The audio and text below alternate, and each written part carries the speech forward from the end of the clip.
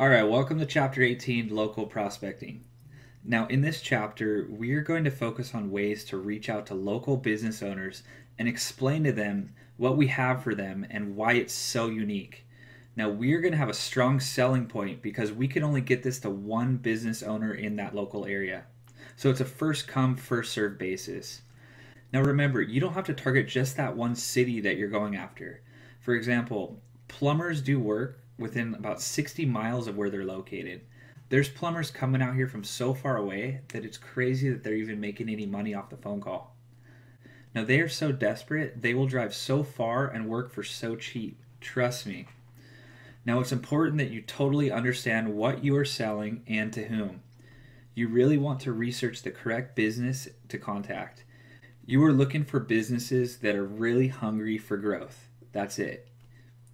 I'm going to walk you through a simple prospecting model that I put together and show you how you can convert potential clients into paying clients to lease your digital asset packages. So let's go ahead and get started. Now, with local prospecting, action plus time plus hard work equals massive amounts of money. There's no easy way around this. You really are going to have to be creative if you want to be successful in this type of marketing. You have to target each business with a custom pitch so you catch them right off the bat. So what do prospects want? All they really want is a push button, no work, simple system that has no responsibility, and they want the end result without the middle. So remember this. Now, what people want in their mind is something that's exciting, that has higher social status, that's a new opportunity, or that sounds unique, hot, or sexy. So remember that too when you're pitching this product, as it's going to follow under all of these if you pitch it correctly. So yeah, let's face it, local business owners suck. They are hard to manage with all their expectations. You get them amazing results, and they most likely will end up ditching you down the line. And they also think that they can just go and hire an in-house marketer who knows as much as you do and that will do the same job. Yet you got to remember that small businesses still spent over $37 billion in online marketing last year. Now that's a lot of money, and they're also on track to spend $42 billion this year. So this industry is not going away as far as lead generation. So it's a great time to snag a piece of the lead generation pie. Your goal is to make your clients never want to stop paying you. And what's cool is that you're just selling them what they want, which is results. So you don't have to sell them SEO. You can sell them leads. And there's a complete different strategy. So leads mean results. SEO means promises. Now, how can you stand out from all the other marketers out there trying to pitch to these clients? First of all, you're selling them leads, a system that actually works. Now, you can get creative and you can sell them on a cost per call, cost per appointment, or you could just lease the site out for a monthly fee, which is my favorite to do. And also another strategy is to go and try and work out a deal where you get a percentage of each sale that you get from the lead. Now, it's kind of cool because they know that you're only going to make money if they make money, so it's a win-win situation. And it's also a lot easier to sell than just traditional SEO promises. So you basically have created your digital asset. Now the next step is to go get it leased. Once the website is getting a lot of traffic and you're capturing a lot of leads, you become the boss. You don't have to work for another client. You simply can just lease this out and almost forget about it besides just sending those monthly reports. So remember that. It's really cool. You don't have clients calling you at 10 at night or sending you text messages in the morning saying they need this thing done right now. It's more of a relieving factor when you become your own boss. So that's why I really like this leasing model. Now you got to remember, you are selling SEO real estate. It shouldn't be a hard sell at all. You know, this is a good example. It's not hard selling apartments across from Staples Center. You're in a premier location and the demand is really high. Now, what you're doing with this leasing model is you have property online where all the customers are looking. I'm talking on the Google searches. Now, most SEOs don't get clients because they need to sell trust, testimonials, prior ranking skills, smooth selling skills, and also authority. So with this model, you don't have to break any of those barriers down. You already have an asset that is pumping out results, so they could jump on board and start getting phone calls tomorrow. Now, you want to find clients that are ranking poorly in Google. So what I do to go find prospects, I just go over to Google and type a quick Google search for like a plumber in a city, and I'll go back to about page 2 or 3, check on the websites there, and if I see a bad website, I'll get that phone number down and just make a huge list of potential clients that I could either call or email. And most importantly, networking is the key to success with the leasing model. You'd be surprised the type of people you meet at the meetup.com events or the BNI groups, or even my favorite is just going and hanging out at a coffee shop. So many people walk in and out, and you'll start forming a network once they start understanding what you do and what you're selling. You really just have to get creative and make your own path with this whole model. So remember that. I mean, I can give you the blueprint, but you have to go out there and actually do it, and do it in your own way. Now, getting them on the phone. So business owners barely answer the phone. You have to go through a gatekeeper. And gatekeepers are usually secretaries or their employees who decide if the boss gets the phone call or not.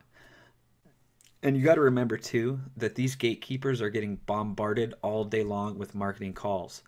The bigger the area they cover, the more they are marketed to, and the more phone calls are coming in bothering them. So you have to approach from a different level. So if I was talking to a gatekeeper, I would probably do something like this. Hey, my name is Greg. I realize you're probably pretty busy, so just give me 2 seconds. Now, I do marketing for dentists, and I wanted to see if I could talk to who is in charge of your marketing a little bit later today or maybe tomorrow.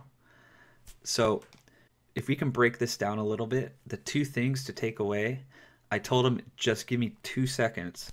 So they already know that it's not going to be a long phone call. And also, can I talk to someone later today or tomorrow? So they can write my phone number down and give it to the person in charge.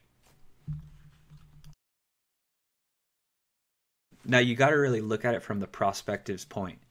They are always thinking, when is this marketer going to stop talking?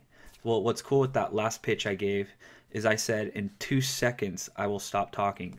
So they're going to relax a little bit more and open up. And they're also going to be thinking, is this call going to take a long time or what? How long do I have to stay on the phone for? If they realize that you're just going to waste their time, they're going to get off the phone as soon as possible. So a good solution would be to ask for a good time to call back when they're not too busy. Now, with all the phone calls they get from all these random marketers, they go something like this. Hello, my name is Greg, and I work for the #1 SEO service. I'm a salesman, and I was wondering if you have time to talk about all our marketing service packages. Now, if you say something like that, it's just going to get you instantly ignored. Business owners are literally socially conditioned to hang up the phone when a telemarketer calls. So just don't sound like a telemarketer. Sound like someone who just has this special asset and that you're just looking for someone to take it off your hands.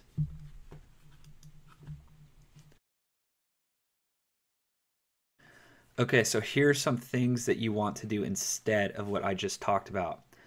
You want to casually throw in that they're the perfect solution for this business you have.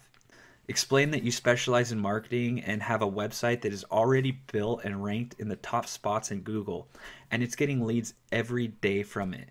And you're looking to get rid of it or find someone who could benefit from these leads. And you're looking also to find whoever's in charge of all the marketing decisions. Now remember, all business owners care about is results and getting an ROI. So the more leads you bring them, the more ROI they're going to get and the more happier they're going to be. You need to really understand their problems and what they care about to be successful and to work with them and to form a good relationship with them. What you want to do is highlight what they care about, talk about it, and tell them that you can solve their problems. It's likely going to get their attention right away. Because you really got to put yourself in their shoes. Here's what most business owners think. They think about making money. They think about getting more exposure. They're thinking about being easier to find in advertising solutions. And they also think about making a safe investment with an ROI. Now, here are the business owners' problems. Their competitions are ahead of them as far as marketing. They're falling behind as far as demand on the market and becoming obsolete. They're losing their ability to be a long-term business, so they need a short-term solution quickly. And they're also hard to find because they're not advertising correctly, and they're losing money testing and experimenting on advertisement because of it. So I want you to notice that in the last couple slides, I never talked about ranking high in Google at all. I talked about the results, which is leads. And I also didn't talk about a good backlinking strategy or an effective SEO solution or anything really technical. Because when we talk to these business owners, we must smother them with their cares and their problems when we are selling to them, and not the technical jargons of SEO. Think about it. All they want is ROI, then let's talk about ROI and present a solution really quickly and instantly. It's like magic. Don't talk about all the technical stuff. Just stick with the simplicity of what you're selling, which is leasing leads, and you'll be fine. So how to smother business owners? Just don't sell to them at all. Just tell them what you're doing and be real with them. First of all, just don't sell to them. You want to get their feelings going, make them kind of worried, excited, a little upset that they're not demanded number one. And you want to present a solution quickly that's going to solve all their cares and problems with the snap of a button. So what you also could do is run some Facebook ads and set up a landing page explaining the digital asset that you own. And you could really target a specific niche. Like if you have a digital asset that's a plumber in a certain area, you could target on Facebook plumbers' Facebook accounts and just flow an ad right in front of them whenever they're on Facebook. So they see this kind of cool offer and click into it, and then they find you. And for landing pages, I use the plugin Profit Builders. It's great. Go check it out. You can create a landing page within about 10 minutes. And then on the landing page, obviously explain how they could contact you and get this set up right away. Another way to reach out to prospects is just open your eyes when you're driving through town, like at a gas station or a coffee shop. So when you see a company truck, just approach them with a pre-made proposal that you have in your car that just lays out the basics of the leasing site that you have. A face-to-face is such a great impression that they're really going to value you a lot more if they first meet you face-to-face. So remember too, you really have to be weird about this and really unique. You know, this isn't traditional marketing services. This is a very, very unique product that you're pitching to them. And there's only one of them. So it's really not traditional. It's just a really special offer that they could jump into. So just some words of advice when you're doing this type of leasing. Just carve your own path to success, you know? Don't go out there and trying to follow what everyone else is doing. Find some unique niche and just go into it and test it out. Just test, test, test. Do what no one else is doing. You know, this stuff really works. And just remember that lead generation is a multi-million-dollar business and it's growing every year. So if you can be perceived as the expert in lead generation in your local area, you're going to be doing business for a really long time. Now for the yellow pages, everyone goes to yp.com. It's pretty much a gold mine for SEO prospecting. Now what's cool is the people in here are already spending money. They're putting ads on the Yellow Page website to try and get some leads going. And a lot of these people are spending about $350 a month just to get the first couple positions in the ads. Now, Yellow Page ads are kind of old school, and the people paying for ads here are more the old school clients. So they're going to be a lot more difficult to convert, but if you present it in the correct way, it could work out greatly. A lot of these people haven't adopted to Google AdWords or just kind of scared of it and want to stay away from it. So you really have to talk to them in simple terms. Don't get too technical. Just tell them how you can get leads to them right away and as soon as possible. Now another strategy is video marketing emails. Basically, you're just going to create a short Camtasia video explaining the website and show how it's getting leads. Like go over to Google, type in a couple keywords and show the website and tell them they could get this property if they talk to you. Once they see those rankings live, their eyes are going to light up and they're going to be really excited to see what you offer. And then you're just going to show them the offer in the end of the video and have a button saying to contact you. Now, lastly, if you have no luck finding someone to lease this website out and you're just sitting there with it and not knowing what to do, what you could do is find someone, set up the call forwarding with a whisper that tells them that the lead came from you, and just start forwarding someone random a phone call for about a month. So they're going to get maybe 10 to 15 calls, and they're going to keep hearing this, this call came in from Greg Montoya as the whisper. And they're going to start to think, who is Greg Montoya? So when you actually reach out to them via email or phone call, they're going to know who you are and want to know how you're getting them leads and what this whole system is all about. And that's where you just come in and just be like, hey, I'm a professional internet marketer and I specialize in lead generation. And for the last month, I've just been sending you free leads. And if you want to find out more about what I'm doing, let's talk and see if we can work together. Now, there's one last concept I want you to really know and not do or duplicate. Never tell a prospective client that you have recorded the phone calls or have done anything as far as recording and a phone call. That will raise so many questions with them, and I advise you not to do it. So never bring up recorded phone calls. In fact, don't record their phone calls at all because it's an option with these software packages, but just don't do it. Only record the number that the call is being forwarded to. Now that's it for this chapter. I appreciate you listening in, and let's move on to the next.